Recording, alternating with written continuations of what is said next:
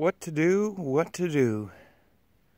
We have got a bench that has seen some better days. And so I've been debating, should I try to restore this bench?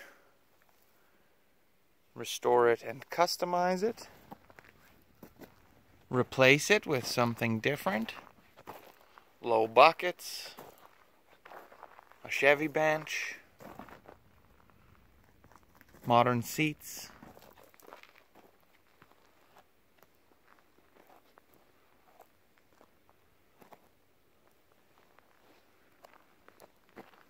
If you've got any experience refinishing one of these benches or any sort of old classic truck bench, leave a comment. Let me know. Did you think it was worth it in the end?